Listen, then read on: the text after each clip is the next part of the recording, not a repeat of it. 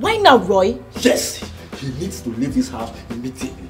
That young man drives me crazy each time he goes around me. You know, listen, I'm sick and tired of this sex relationship and all that. Does that hurt? Let it not be that you're planning to bring in your white man to this house.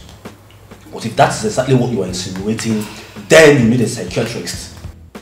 I want you to understand that this guy is our meal ticket. You've been avoiding me lately, isn't it?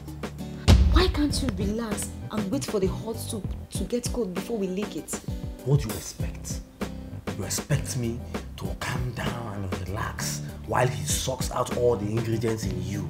Is that what you're saying?